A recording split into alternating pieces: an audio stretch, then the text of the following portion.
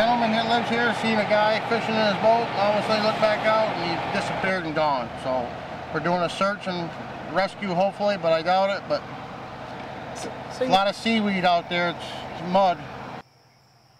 Right now, we're still searching. We have firemen going up the road, going house to house to find out if they can see anybody or find anybody that's seen the guy walking, or we don't even know who he is or where he's from or anything.